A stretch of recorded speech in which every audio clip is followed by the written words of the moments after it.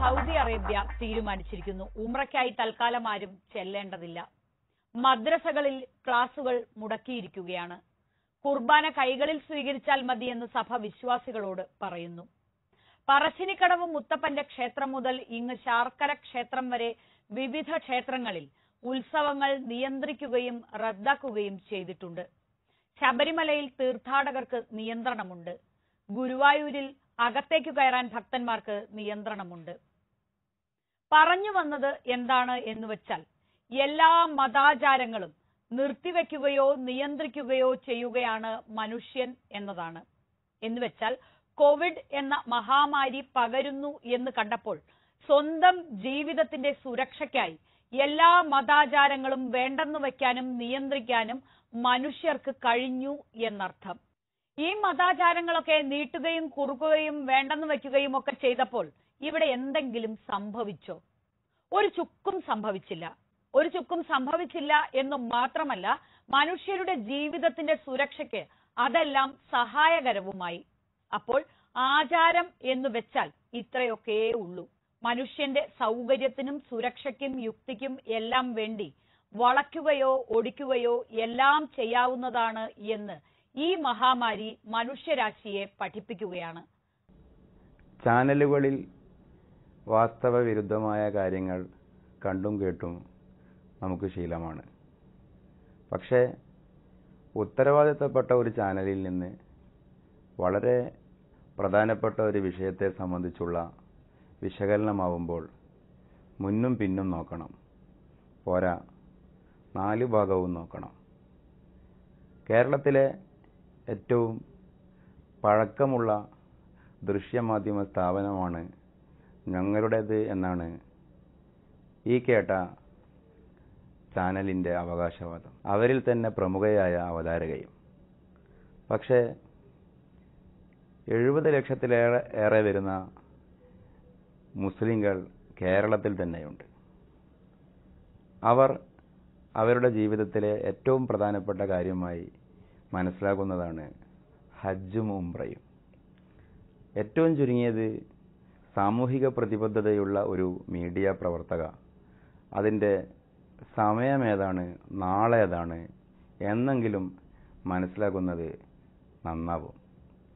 Corona പ്രമാണിച്ച് ഹജ്ജ് നീട്ടിവെച്ചത്രേ. എന്തൊക്കെയാണ് പറയുന്നത്? ഹജ്ജിനൊരു സമയമുണ്ട്. ഇതുപോലും അറിയാതെ ഇസ്ലാമിൻ്റെ ഏറ്റവും പ്രധാനപ്പെട്ട പഞ്ചസ്തംഭമാണത്. എങ്ങനെയാണ് ഇസ്ലാമിൻ്റെ ബാക്കി കാര്യങ്ങളെ വിശകലനം ചെയ്യുക? തുടക്കത്തിൽ അത് പറഞ്ഞെന്നേ ഉള്ളൂ. ഇതിൻ്റെ ബാക്കിയും ഇതിനേക്കാളും കഷ്ടമാണ്. നോക്കൂ, ഇവരുടെ ഒരു കാര്യം. പ്രളയമായാലും പ്രകൃതി ദുരന്തമായാലും മഹാസാംക്രമിക രോഗങ്ങളായാലും ദൈവവുമില്ല പ്രവാചകന്മാരുമില്ല എന്ന് പറയുന്നവരുടെ പ്രധാനപ്പെട്ട പണി എന്താണ്? എവിടെയാണ് ദൈവം? എന്തേ ദൈവം ഉത്തരം തരുന്നില്ല എന്ന് അന്വേഷിക്കൽ. സത്യത്തിൽ ഇവിടെ ഏറ്റവും കൂടുതൽ ദൈവത്തെ അന്വേഷിക്കുന്നത് ദൈവമില്ല എന്ന് പറയുന്നവരാണ്. തങ്ങൾ ചെയ്യുന്നത് മലർന്നു കടന്ന് തുപ്പലാണെന്ന് തിരിച്ചറിയാൻ കഴിയാത്ത ഇത്തരം നിരീശ്വരവാദികളോടും ഇസ്ലാമിക വിമർശകന്മാരോടും മറുപടി പറയേണ്ടതില്ല എന്നുള്ളതാണ് വാസ്തവം. പക്ഷേ ഇതൊക്കെ കേട്ട് ആരുടെയെങ്കിലും മനസ്സിൽ അതിലും സ്വല്പം ശരിയൊക്കെ ഇല്ല എന്ന് തോന്നുകയാണെങ്കിൽ അത് പരിഹരിക്കണമല്ലോ. ആ അടിസ്ഥാനത്തിലാണ് ഇത് സംസാരിക്കുന്നത്. സത്യത്തിൽ എന്താണ് മതവിശ്വാസം? മതപരമായ ആചാരങ്ങളും അനുഷ്ഠാനങ്ങളും എന്ന് പറഞ്ഞാൽ അതിൻ്റെ രൂപങ്ങൾ എങ്ങനെയാണ് എന്നതൊക്കെ മതഗ്രന്ഥങ്ങളിൽ സവിസ്തരം പ്രതിപാദിക്കപ്പെട്ട കാര്യമാണ്. എളുപ്പത്തിൽ നശിപ്പിക്കാനും കല്ലെറിയുവാനുമുള്ള സൗകര്യത്തിൽ മതവിമർശകർ സ്വയം അവരുടേതായ ഒരു ഇസ്ലാമിനെ ഉണ്ടാക്കി അതിനെതിരെ കല്ലെറിഞ്ഞ് തങ്ങൾ യഥാർത്ഥ ഇസ്ലാമിനെ നശിപ്പിച്ചുകൊണ്ടിരിക്കുകയാണ് എന്ന് ആത്മരതി കൊള്ളുകയാണ് ഈ പാവങ്ങൾ. ഇസ്ലാമിൽ ആരാധന എന്ന് പറയുന്നത് മനസ്സിൻ്റെ പൂർണ്ണമായ വണക്കവും വിധേയത്വവും സമർപ്പണവുമാണ്. അത് അള്ളാഹുവിനോട് മാത്രമാകുമ്പോൾ ഇസ്ലാമികമായി അതിന് ആരാധന എന്ന് പറയുന്നു. ആരാധന നിരുപാധികമാണ്. അതേസമയം ആ ആരാധനയുടെ അനുഷ്ഠാന രീതികൾ സ്വാഭാവികമാണ്. എന്ന് പറഞ്ഞാൽ സമയം, സ്ഥലം, സാഹചര്യം, ചുറ്റുപാട്, പ്രായം, ലിംഗവ്യത്യാസം അതിനൊക്കെ അനുസരിച്ച് അനുഷ്ഠാനത്തിൻ്റെ രീതികളിൽ മാറ്റം വരും. ഞാനിത് തുടക്കത്തിൽ തന്നെ പറയുന്നത്, ഇതിൽ ഉന്നയിക്കപ്പെട്ട ആരോപണങ്ങൾ എല്ലാ മതദൈവങ്ങൾക്കെതിരെയുമുള്ള ഒരു ബ്ലാസ്ഫമി അതിലുണ്ട്. പരമത നിന്ന അല്ലെങ്കിൽ പരദൈവ നിന്ന ഇവിടെയുള്ള നിരീശ്വരവാദികളുടെ പ്രധാനപ്പെട്ട ഒരു കുലത്തൊഴിലാണല്ലോ. സൂപ്പർ ഈഗോ ഡില്യൂഷനാണ് അവരെ ബാധിച്ച മനോരോഗം, താൻ പോരിമ വിഭ്രാന്തി. തങ്ങൾ പറയുന്നത് മാത്രമേ ശരിയുള്ളൂ, അല്ലെങ്കിൽ ശരി തങ്ങൾക്കേ പറയാൻ കഴിയുകയുള്ളൂ എന്നൊക്കെയുള്ള ഒരു ദുരഭിമാനപൂർണമായിട്ടുള്ള നിലപാട്. പക്ഷെ അതൊന്നും ശരിയല്ല. എന്തുകൊണ്ടെന്നാൽ ഇവിടെ ജനങ്ങൾ മുഴുവനും ആശങ്കയിലാണ്, ബേജാറിലാണ്. നഗരങ്ങളൊക്കെ ഉറങ്ങിക്കഴിഞ്ഞു. മാളുകളും വിദ്യാഭ്യാസ സ്ഥാപനങ്ങളും റെയിൽവേ സ്റ്റേഷനുകളും ബസ് സ്റ്റാൻഡുകളുമൊക്കെ വിജനമായി തുടങ്ങി. ആളുകൾക്ക് പരസ്പരം ഹസ്താനം ചെയ്യുവാൻ പോലും പേടിയാണ്, നടക്കുന്നില്ല. അങ്ങനെയുള്ള ഒരു സാഹചര്യത്തിൽ മതവിശ്വാസികളും മതമില്ലാത്തവരുമൊക്കെ ഒറ്റക്കെട്ടായി മാനവ ഐക്യത്തോടെ നിലകൊള്ളേണ്ട ഒരു സാഹചര്യത്തിൽ അവിടെയും തർക്കമില്ലാത്ത ഒരു പ്രതലത്തിൽ പോലും തർക്കിക്കാൻ എന്തുണ്ട് എന്ന് ഏച്ചിലുകൾക്ക് വേണ്ടി അന്വേഷിക്കുന്ന ഈ രീതിയുണ്ടല്ലോ, അത് മനുഷ്യനും സമൂഹത്തിനും ഒരു ഉപകാരവും ചെയ്യില്ല. അല്ലെങ്കിലും ഇവിടെയുള്ള നിരീശ്വരവാദികൾ മനുഷ്യ സമൂഹത്തിന് ഗുണകരമായത് എന്താണ് ചെയ്തത്? മതവിശ്വാസികൾ സമൂഹത്തിന് വിശ്വാസപ്പുറത്ത് ചെയ്യുന്ന ദാനധർമ്മങ്ങളായാലും ചാരിറ്റി പ്രവർത്തനങ്ങളായാലും കാരുണ്യ പ്രവർത്തനങ്ങളായാലും സമഭാവന സഹവർത്തിത്വങ്ങളായാലും അതൊന്നും നിരീശ്വരവാദികൾക്ക് പറഞ്ഞ കാര്യമേ അല്ല. അവരപ്പോഴും മൊബൈൽ റീചാർജ് ചെയ്ത് ദൈവത്തിനെതിരെ ട്രോളുണ്ടാക്കുന്ന തിരക്കിലായിരിക്കും. നമുക്ക് ഈ വിഷയം തന്നെ സംസാരിക്കാം. ഈ കൊറോണ കാലത്ത് നിങ്ങൾ മറ്റു മതസ്ഥരോടുള്ള ശാഖാപരമായ കാര്യത്തിന് ഞാൻ മറുപടി പറയുന്നത് ശരിയല്ല. പക്ഷേ ഇസ്ലാമിനെതിരെ വന്ന ആരോപണം എന്ന് പറയുന്നത്, നിങ്ങളുടെ ആരാധനകളൊക്കെ നിങ്ങൾ വീട്ടിലേക്കാക്കിയില്ലേ, മദ്രസ പഠനം നിർത്തിയില്ലേ, കാബാലയം വിജനമായില്ലേ തുടങ്ങിയ കാര്യങ്ങളാണ്. ഞാൻ പറയട്ടെ, അതിലെന്താണ് കുഴപ്പം? അതല്ലേ അപ്പോഴത്തെ ആരാധന. കാബാലയത്തിന്റെ മുറ്റത്ത് എപ്പോഴും ജനനിബിഡമായിരിക്കണം, അവിടെ വെച്ച് ഏത് സാഹചര്യത്തിലും ആരാധിക്കാൻ പാടുള്ളൂ എന്ന് ഇസ്ലാമിൽ വിശ്വാസമുണ്ടോ? അങ്ങനെയല്ലല്ലോ വാസ്തവം. ഇസ്ലാം എന്ന് പറഞ്ഞാൽ അതിന്റെ കർമ്മശാസ്ത്രം ഒരിക്കലും റിജിഡല്ല, ഫ്ലെക്സിബിളാണ്. അതത് സാഹചര്യങ്ങളിൽ ആ സാഹചര്യം ആവശ്യപ്പെടുന്ന രൂപത്തിൽ കാര്യങ്ങൾ ചെയ്യുക, അതാണ് ആരാധന. അപ്പൊ ചിലപ്പോൾ ചില സമയത്ത് ആരാധന ചെയ്യാതിരിക്കലാവും ആരാധന. ചിലരൊക്കെ ആരാധനകളിൽ നിന്ന് മാറി നിൽക്കലാവും അവരുടെ ആരാധന. അതിന്റെ ഒരു ഫിലോസഫി അങ്ങനെ തന്നെ മനസ്സിലാക്കണം. ഇപ്പൊ കാബാലയത്തിന്റെ മുറ്റം വിജനമാകുമ്പോഴേക്ക് ഇസ്ലാം തകർന്നു പോയോ എന്ന് പറഞ്ഞുകൊണ്ട് മതവിശ്വാസികൾക്കില്ലാത്ത കിന്നവും ഖേദവും നിങ്ങൾക്കൊന്നും ഉണ്ടാകേണ്ട കാര്യമില്ല. മക്ക പല കാലത്തും വിജനമായിരുന്നു. നാഗരികത വരുന്നതിന് മുമ്പ് വിജനമായിരുന്നു. നാഗരികത വന്നതിന് ശേഷവും പല ഘട്ടങ്ങളിൽ വിജനമായിട്ടുണ്ട്. വിശുദ്ധ കാബ മന്ദിരം തന്നെ പലതവണ പ്രകൃതി ദുരന്തങ്ങൾക്ക് വിധേയമായിട്ടുണ്ട്. വെള്ളപ്പൊക്കത്തിൽ നശിച്ചിട്ടുണ്ട്, മണ്ണിൽ മൂടപ്പെട്ടിട്ടുണ്ട്. പ്രവാചക തിരുമേനിയുടെ കാലത്തിന് ശേഷം തന്നെ രാഷ്ട്രീയ ആക്രമണങ്ങളിൽ കാബാലയം ഭാഗികമായോ പൂർണ്ണമായോ തകർന്നിട്ടുണ്ട്, അഗ്നിക്കരയായിട്ടുണ്ട്. ഈ അടുത്ത ആധുനിക ചരിത്രത്തിൽ തന്നെ വെള്ളം പൊങ്ങി കാബയുടെ പകുതി വരെ വെള്ളത്തിലായിട്ടുണ്ട്. മത്താഫ് പ്രദക്ഷിണ പദം മുഴുവനും ചളിയിൽ നിറഞ്ഞിട്ടുണ്ട്. 1981, 82, 83, 84 വർഷങ്ങളിലൊക്കെ പകർച്ചവ്യാധി ഉണ്ടായിട്ടുണ്ട് മക്കയിൽ. അതിനു മുമ്പ് AD 938 അബു താഹിറുൽ കറാമിത്ത് എന്ന് പറയുന്ന ഒരു ഷിയ സേനാധിപൻ മക്കയെ ആക്രമിച്ചിട്ട് 30,000 തീർത്ഥാടകരെ വധിച്ചു കളഞ്ഞിട്ടുണ്ട്. 30,000 തീർത്ഥാടകരെ. അതിനുശേഷം 10 കൊല്ലം ഹജ്ജ് മുടങ്ങിയിട്ടുണ്ട് എന്നുള്ളതാണ് ചരിത്രം. അപ്പോൾ കൊറോണ പിടിച്ച് മണിക്കൂറുകൾ നേരത്തേക്ക് അവിടെ അണുവിമുക്തമാക്കാൻ വേണ്ടി ആളുകളെ ഒഴിപ്പിച്ച ഫോട്ടോ കാട്ടി ഇസ്ലാം കാലിയായി എന്ന് പറയുമ്പോൾ നിങ്ങൾ സ്വയം വിളിഭ്യരാവുക എന്നല്ലാതെ മുസ്ലിങ്ങൾക്ക് സത്യത്തിൽ വിശ്വാസികൾക്ക് ചിരിയാണ് വരുന്നത്. പിന്നെ ഇത് ചിരിക്കാൻ പറ്റുന്ന ഒരു സാഹചര്യം അല്ലാത്തത് കൊണ്ട്, മനുഷ്യ സ്നേഹമുള്ളത് കൊണ്ട് ചിരിക്കുന്നില്ല എന്ന് മാത്രം. കാരണം എന്താണെന്നറിയോ? ഒരിക്കലും മുസ്ലിങ്ങൾ ആരാധിക്കുന്നത് കാബ മന്ദിരത്തെയല്ല. മുസ്ലിങ്ങൾ ആരാധിക്കുന്നത് അവിടെയുള്ള ഏതെങ്കിലും പ്രതീകങ്ങളെയുമല്ല. അതിനെ ആദരിക്കുക മാത്രമേ ചെയ്യുന്നുള്ളൂ. ആരാധിക്കുന്നത് ഏത് കാലത്തും ഏത് കാലാവസ്ഥയിലും കാലത്തിൻ്റെ വ്യതിയാനങ്ങൾക്ക് വിധേയമാകാത്ത സത്യമായ ശക്തി സ്വത്വമായ അള്ളാഹുവിനെയാണ്. ഞാനൊരു ചരിത്ര സംഭവം പറയാം. പ്രവാചക തിരുമേനി സല്ലല്ലാഹു അലൈഹി വസല്ലമ നിര്യാണം പ്രാപിച്ചു, ഇഹലോകവാസം വെടിഞ്ഞു. പ്രവാചകൻ ഇഹലോകവാസം വെടിയുക എന്ന് പറഞ്ഞാൽ ഉൾക്കൊള്ളാൻ കഴിയുമായിരുന്നില്ല പ്രവാചകന്റെ അനുയായികൾക്ക്.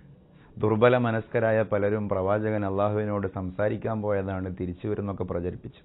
കാരണം അവരെ കൊണ്ടത് ഉൾക്കൊള്ളാൻ പറ്റുന്നില്ല. ആ ഒരു നിർനിമേഷാവസ്ഥയിൽ സഹാബികൾ മുഴുവനും ഒരു ഇതികർത്തവ്യ മൂഢതയിൽ നിൽക്കുമ്പോഴാണ് പ്രവാചകന്റെ പ്രധാനമന്ത്രി എന്ന സ്ഥാനമുള്ള ഇസ്ലാമിന്റെ ഒന്നാമത്തെ ഖലീഫ അബൂബക്കർ സിദ്ദീഖ് റളിയല്ലാഹു അൻഹു വരുന്നത്. അദ്ദേഹം വളരെ വൈകാരികമായ ആ സാഹചര്യത്തിൽ വൈകാരികതയല്ല വൈചാരികതയാണ് ആവശ്യമെന്ന് ബോധ്യപ്പെടുത്തിക്കൊണ്ട് അദ്ദേഹം പ്രസംഗിച്ചു. അദ്ദേഹം പറഞ്ഞതിൻ്റെ ഒരു രത്നസാരം, നിങ്ങൾ ആരാധിച്ചിരുന്നത് മുഹമ്മദിനെയാണെങ്കിൽ സല്ലല്ലാഹു അലൈഹി വസല്ലം, അദ്ദേഹം തീർച്ചയായും നിര്യാണം പ്രാപിച്ചിരിക്കുന്നു. ഇനി അതല്ല, നിങ്ങൾ ആരാധിക്കുന്നത് അള്ളാഹുവിനെയാണെങ്കിൽ അള്ളാഹുവിന് കാലം ബാധകമല്ല. അള്ളാഹു നിത്യ ശാശ്വതീകത്വം പൂണ്ട എക്കാലത്തുമുള്ള ആളാണ്. ആ അള്ളാഹു ഒരിക്കലും മരണപ്പെട്ടിട്ടില്ല. അതുകൊണ്ട് നിങ്ങൾ ധൈര്യസമേതം വിശ്വാസത്തിൽ തുടരുക എന്നർത്ഥം. അതുതന്നെയാണ് ഈ സാഹചര്യത്തിലും വിശ്വാസികളുടെ ഫിലോസഫി. കാബ മന്ദിരം അന്ത്യനാളെടുത്താൽ തകരുമെന്നാണ്. ഒരു ഹബിഷക്കാരനായ ഒരു കഷണ്ടിത്തലയൻ, ഹബിഷ എന്ന് പറഞ്ഞാൽ നീഗ്രോ വംശക്കാരൻ, സുഡാനോ എത്യോപ്യയോ അവിടെ ഉള്ള ഒരു കഷണ്ടിത്തലയൻ കാബാലയം തകർക്കുന്നത്, അതിൻ്റെ കല്ലുകൾ എടുത്തു വെക്കുന്നത് ഞാനിപ്പോൾ കാണുന്നത് പോലെയുണ്ട് എന്നാണ് പ്രവാചകൻ പറഞ്ഞത്. നാളെ കാബാലയം തകർന്നുവെന്നിരിക്കട്ടെ, അതുപോലും വിശ്വാസപരമായ ഒരു അനിവാര്യതയായിട്ട് മനസ്സിലാക്കുവാൻ കൽപ്പിക്കപ്പെട്ടവരും പഠിപ്പിക്കപ്പെട്ടവരുമാണ് മുസ്ലിംകൾ എന്ന് മാത്രവുമല്ല, നിങ്ങൾ പറഞ്ഞതല്ലോ പ്രദക്ഷിണപഥം വിജനമായപ്പോഴേക്ക്, അല്ലെ ആരാധനാലയങ്ങൾ വിജനമായപ്പോഴേക്ക് ഇസ്ലാം തകർന്നു, മുസ്ലിങ്ങൾ ആകെ വെപ്രാളത്തിലാണ് എന്നുള്ള രൂപത്തിൽ. ഇങ്ങനെയൊക്കെ വരുമ്പോൾ ഇസ്ലാമാണ് ശരി എന്നാണ് മുസ്ലിങ്ങൾ മനസ്സിലാക്കുക. കാരണം ഇങ്ങനെയൊക്കെ വരും എന്ന് പ്രവാചകൻ നേരത്തെ കാണിച്ചു തന്നിട്ടുണ്ട്. അപ്പോൾ നൂറ്റാണ്ടുകൾക്ക് മുമ്പ് ഇസ്ലാമിൻ്റെ സ്ക്രിപ്റ്റുകളിൽ പ്രതിപാദിക്കപ്പെട്ട രൂപത്തിൽ തന്നെയാണ് ആധുനിക ചരിത്രത്തിൻ്റെ ഈ പോസ്റ്റ് ട്രൂത്ത് കാലത്തിൻ്റെ പോലും രാഷ്ട്രീയ ഗതിവിഗതികൾ, സംഭവവികാസങ്ങളുടെ പരിണാമ പ്രക്രിയകൾ എന്നറിയുമ്പോൾ എത്ര സത്യമാണ് എൻ്റെ പ്രവാചകൻ, എത്ര സത്യമാണ് എൻ്റെ പടച്ചവൻ്റെ ഖുർആൻ, വേദങ്ങൾ, വാദങ്ങൾ എന്നാണ് ഒരു മുസ്ലിം മനസ്സിലാക്കുക. അതുകൊണ്ട് വിശ്വാസികൾക്ക് അനുകൂലമായിട്ട് നിങ്ങൾ സെൽഫ് ഗോൾ അടിക്കാൻ പാടില്ല എന്നാണ് അതിനെ സംബന്ധിച്ച് പറയാനുള്ളത്. മറ്റൊരു കാര്യം പറയട്ടെ, ഇസ്ലാമിൻ്റെ കർമ്മശാസ്ത്രം എന്ന് പറയുന്നത് ഞാൻ നേരത്തെ സൂചിപ്പിച്ചു, റിജിഡല്ല, വളരെ ഫ്ലെക്സിബിളാണ്. ഓരോ സാഹചര്യത്തിലും എങ്ങനെ ചെയ്യണമെന്ന് ഇസ്ലാമിക് ജൂറിസ്പ്രുഡൻസ് വ്യക്തമായി പറഞ്ഞു തന്നിട്ടുണ്ട്. അത് ചില വിശ്വാസികൾ പോലും ഇത്തരക്കാരുടെ വാദഗതികൾ കേട്ട് വീണു പോകാറുണ്ട്. അവരെ അതിനെ പ്രതിരോധിച്ചത് കണ്ടു.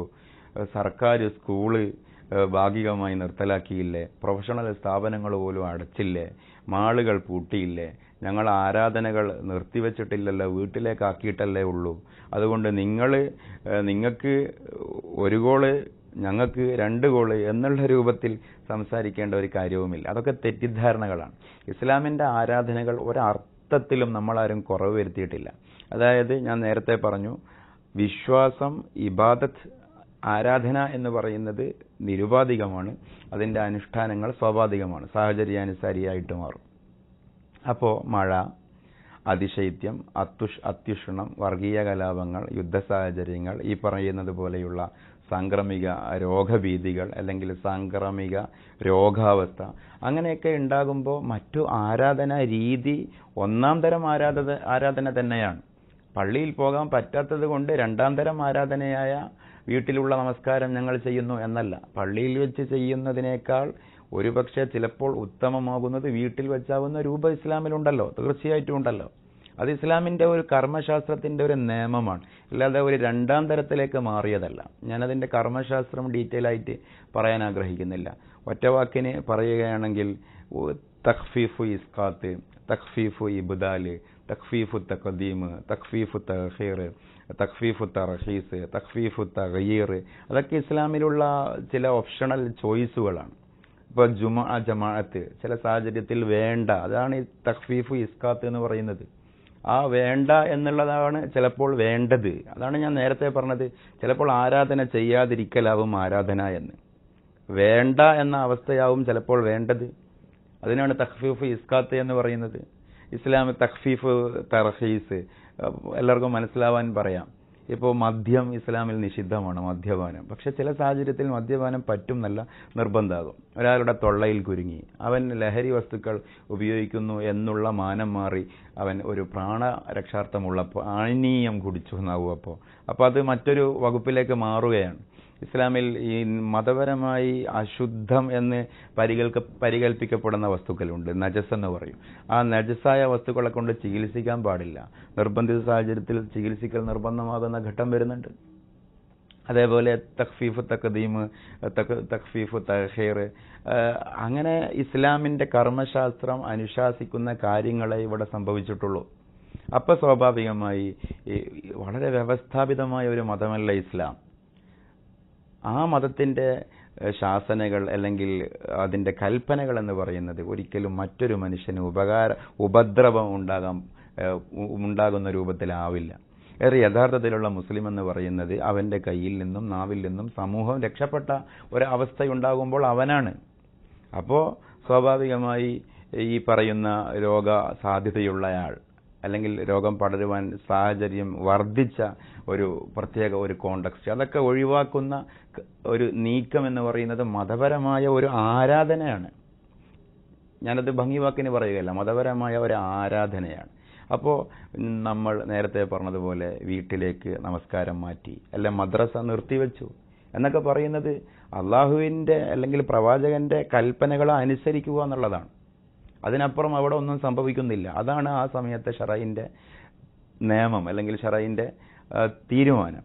ഇത് മനസ്സിലാക്കാതെയാണ് ഇസ്ലാമിനെതിരെ അല്ലെങ്കിൽ മതങ്ങൾക്കെതിരെ ഇത്തരം ഘട്ടത്തിൽ ആളുകൾ വരുന്നത്.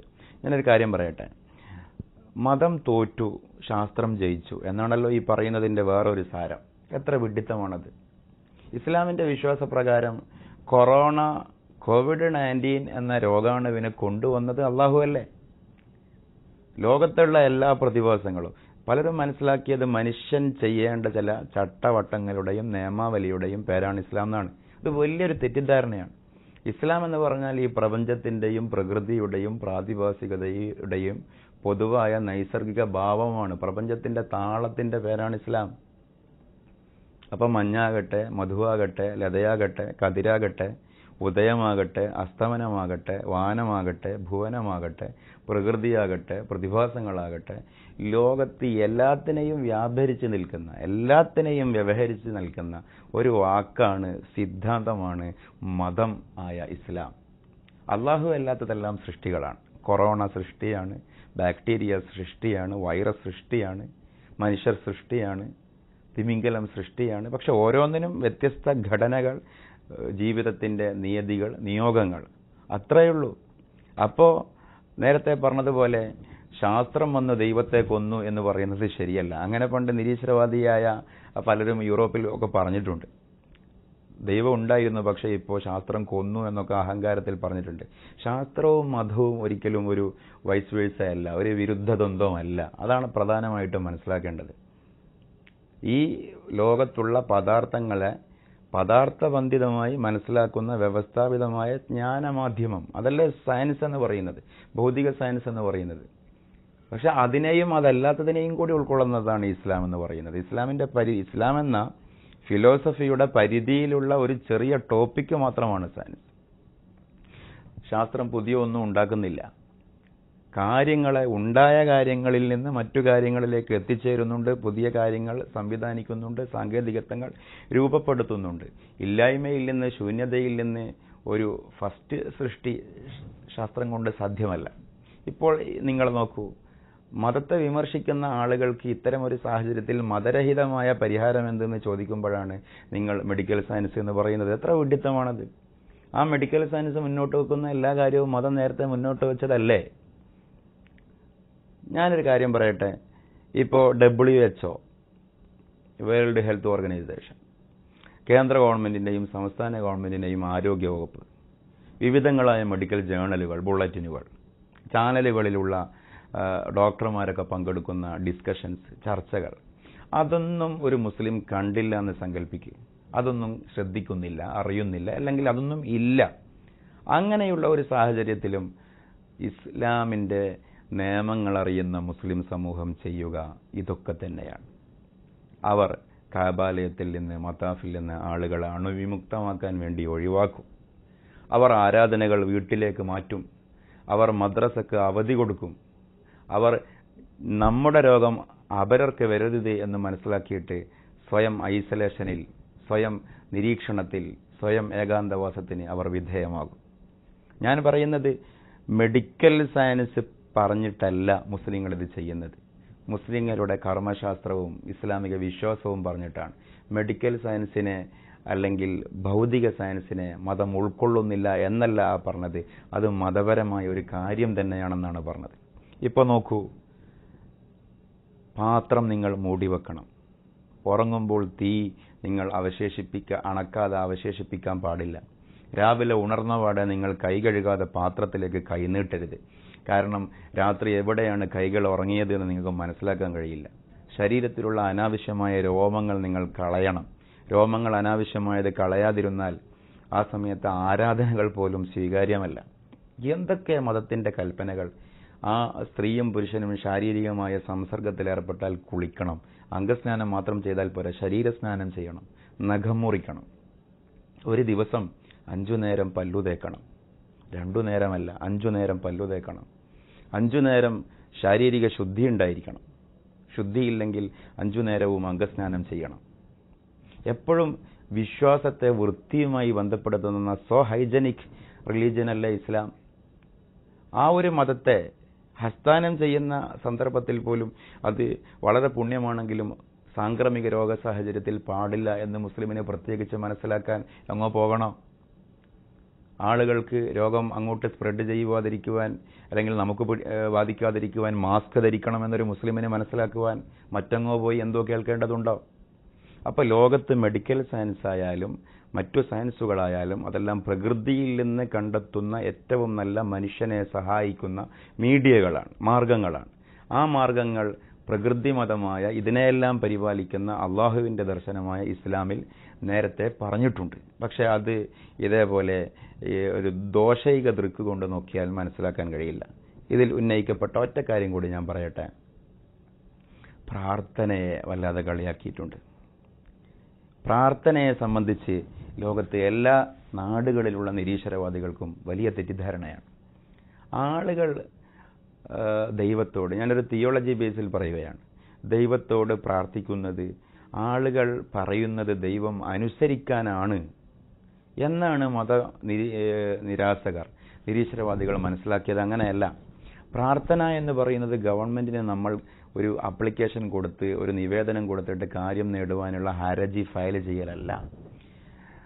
ഇസ്ലാമിൽ പ്രാർത്ഥന എന്ന് പറഞ്ഞാൽ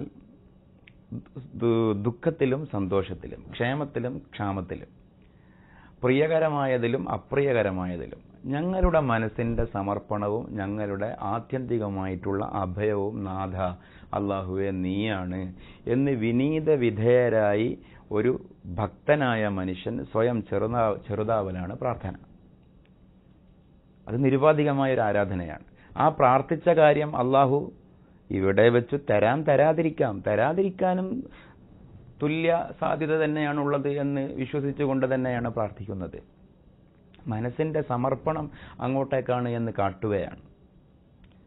അഥവാ പ്രാർത്ഥിച്ചിട്ട് ഉത്തരം ലഭിച്ചിട്ടില്ലെങ്കിൽ ഇതിനേക്കാളും നല്ലത് പരലോകത്തിൽ തരും, അല്ലെങ്കിൽ സംഭവിച്ചത് സംഭവിച്ചു, സമാനമായത് ഇനി സംഭവിക്കില്ല, അല്ലെങ്കിൽ ചോദിച്ച കാര്യം ഇവിടെ തന്നെ കിട്ടും എന്നൊക്കെയാണ് പ്രവാചകൻ പ്രാർത്ഥനയുടെ നേട്ടങ്ങളെ എണ്ണിപ്പറഞ്ഞത്. ഇനി അതൊക്കെ മനസ്സിലാക്കിക്കൊണ്ട് തന്നെയാണ് മുസ്ലിങ്ങൾ പ്രാർത്ഥിക്കുന്നത്. അല്ലാതെ കൊറോണ നീക്കം ചെയ്യണമേ എന്ന് പറയുമ്പോഴേക്ക് കൊറോണ നീങ്ങും എന്ന് വിശ്വസിച്ചുകൊണ്ടല്ല പ്രാർത്ഥിക്കുന്നത്. ഈ കൊറോണയാണ്, ഇങ്ങനെയുള്ള രോഗങ്ങളാണ് ഉത്തമമെങ്കിൽ ആ ഉത്തമം ഇവിടെ സംഭവിക്കട്ടെ എന്ന് പ്രാർത്ഥിക്കുകയും വിശ്വസിക്കുകയും ചെയ്യുന്ന ഒരു വിഭാഗമാണ് മുസ്ലിങ്ങൾ. പക്ഷേ അവനവന്റെ അനുഭവത്തിന്റെ പശ്ചാത്തലത്തിലാണ് പ്രാർത്ഥനയുടെ വാചകങ്ങൾ ഉണ്ടാവുക. അപ്പോൾ പൊതുവെ ജീവിക്കുന്ന ലോകത്ത് ഗുണകരമായ പ്രകൃതിയോട് ഇണങ്ങുന്ന കാര്യമല്ല രോഗം. മുലായിം എന്ന് പറയും അറബിയിൽ. അപ്പോൾ സ്വാഭാവികമായി പ്രാർത്ഥനാ വചനങ്ങൾ ആ രോഗം മാറ്റണേ എന്നാകും.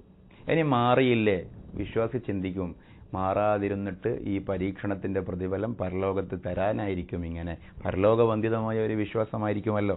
ഇവിടെ അന്ധനായ ആൾക്ക് അവിടെ കാഴ്ച കിട്ടും, ഇവിടെ മുടന്തുള്ള ആള് അവിടെ വേഗതയിൽ നടക്കും, ഇവിടെ ബുദ്ധി കുറഞ്ഞ ആള് അവിടെ കൂടുതൽ കാര്യങ്ങൾക്ക് ഉത്തരം കൊടുക്കും. എല്ലാം ബാലൻസിംഗ് ആണ്. ഇവിടെ കൂടുതൽ വേദനിച്ച ആൾക്ക് അവിടെ ഒട്ടും വേദനയുണ്ടാവുകയില്ല.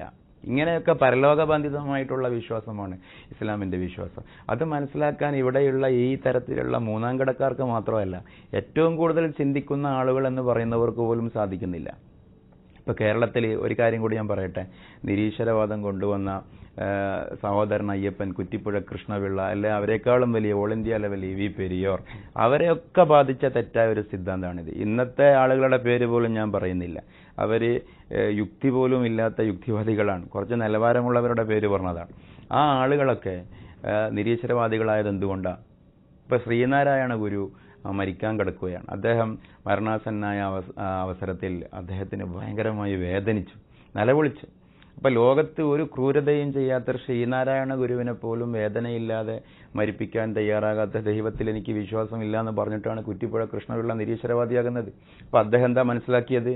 ഇവിടെ ഈ ചാനലുകാരി മനസ്സിലാക്കിയതുപോലെ നമ്മൾ പറയുന്നത് പോലെ ചെയ്യാനുള്ള നമ്മുടെ അടിമയാണ് ദൈവം എന്നാണ് മനസ്സിലാക്കിയത്. അങ്ങനെയല്ലല്ലോ. സഹോദരൻ അയ്യപ്പന്റെയും ഏറെക്കുറെ പരാതി ഇതേപോലെയുള്ള പിന്നെ ഹിന്ദു ബ്രാഹ്മണ്യത്തിന്റെ, സവർണ ഹിന്ദുത്വത്തിന്റെ ജാതീയ വ്യവസ്ഥ കൂടെ അവരെ പ്രേരിപ്പിച്ചു. അത് മറ്റൊരു രാഷ്ട്രീയ പശ്ചാത്തലം, ഞാൻ അങ്ങോട്ട് പോകുന്നില്ല. പക്ഷേ ഞാൻ പറയട്ടെ, അത്തരം ആളുകളെപ്പോലും ദാർശനികമായിട്ട് പിഴപ്പിച്ച ഒരു കാര്യം, അല്ല അവർക്ക് കണ്ടെത്താൻ കഴിയാത്ത ഒരു കാര്യം എന്താണ് മതം വിശ്വസിക്കുന്ന ദൈവസങ്കല്പം എന്നുള്ളതാണ്. പ്രാർത്ഥനയുടെ ഫിലോസഫി എന്താണ് എന്നുള്ളതാണ്. പക്ഷെ അവരാരും മുസ്ലിം വിരോധികളായിരുന്നില്ല കേട്ടോ. ഈ സഹോദരൻ അയ്യപ്പന്റെ മകളുടെ പേര് ആയിഷ എന്നായിരുന്നു. ഇന്നിവിടെയുള്ള നിരീശ്വരവാദി ആയിഷ എന്ന മകൾക്ക് പേരിട്ടാൽ ഇവിടെ എന്താണ് സംഭവിക്കുക? അപ്പൊ ഞാൻ എൻ്റെ വാക്ക് ദീർഘിപ്പിക്കുകയല്ല. ഇത്തരത്തിലുള്ള വളരെ ബാലിശമായിട്ടുള്ള വാദങ്ങൾ, ആ വാദങ്ങളുടെ അടിസ്ഥാനത്തിലാണ് ഈ ആരാധനകൾ തകർന്നുപോയി, മതം ഇതാ തകരാൻ കിടക്കുന്നു, നിരീശ്വരവാദം ഇതാ പടരാൻ കിടക്കുന്നു. എങ്ങോട്ടാണ് ഈ നിരീശ്വരവാദം പടരുക? ഞാനിപ്പോൾ പ്രാർത്ഥനയെക്കുറിച്ച് പറഞ്ഞല്ലോ. ഒരു രോഗി ആശുപത്രിയിൽ നിന്ന് എല്ലാ സാധ്യതയും അവസാനിച്ച് കോമ സ്റ്റേജിലേക്ക് എത്തുകയാണെങ്കിൽ, അല്ലെങ്കിൽ ഒരു പ്രതീക്ഷയുമില്ലാത്ത ഘട്ടത്തിലേക്ക് എത്തുകയാണെങ്കിൽ, ഡോക്ടർ എന്താ ബൈസ്റ്റാൻഡേഴ്സിനോട് പറയുക, കൂടെയുള്ളവരോട് പറയുക, പ്രാർത്ഥിച്ചോളൂ എന്നാണ്. പ്രാർത്ഥനയ്ക്ക് ഉത്തരം കിട്ടുന്നുണ്ടോ ഇല്ലേ എന്നുള്ളതല്ല. രോഗിയോട് എന്താ പറയുക? പ്രാർത്ഥിക്കൂ, ദൈവത്തെ സങ്കല്പിക്കൂ എന്നാണ്. എന്തുകൊണ്ടാണത്? ദൈവം ആശുപത്രിയിൽ വന്ന് രോഗം മാറ്റും, അല്ലെങ്കിൽ അത്ഭുതകരമായിട്ട് രോഗം മാറ്റാതിരിക്കും. അതല്ല അവിടെ വിഷയം. അവിടെ മാറ്റർ എന്താണെന്ന് ചോദിച്ചിട്ടുണ്ടെങ്കിൽ ഈ മനുഷ്യന്റെ മനസ്സിന്റെ പ്രതീക്ഷ, മോഹം, പ്രാർത്ഥന, അത് ഉൽപ്പാദിപ്പിക്കുന്ന സന്തോഷത്തിന്റെയും ജീവിക്കാനുള്ള ആഗ്രഹത്തിന്റെയും ഹോർമോണുകൾ, അവന്റെ രക്തത്തിൽ പോലും ഉണ്ടാക്കുന്ന പരിവർത്തനങ്ങൾ, അത് യാഥാർത്ഥ്യമല്ലേ?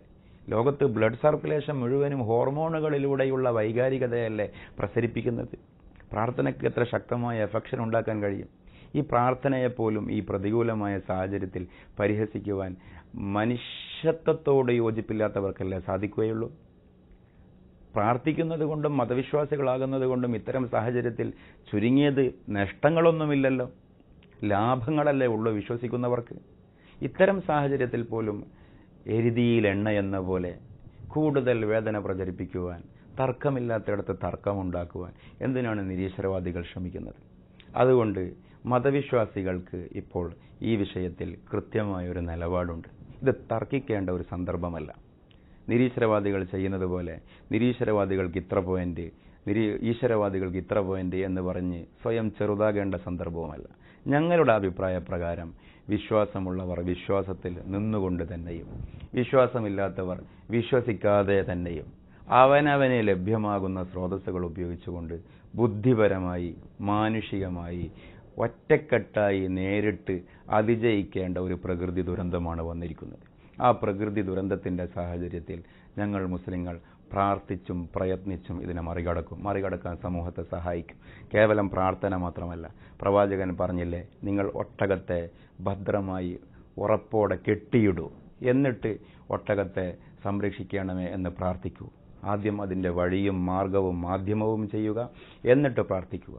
ഇതാണ് ഇസ്ലാമിൻ്റെ ഒരു നിലപാട്. ഇതിനെ ആരും പരിഹസിക്കേണ്ടതില്ല. കൃത്യമാണ്, വ്യക്തമാണ്. waytonikah.com, the exclusive Muslim matrimonial site.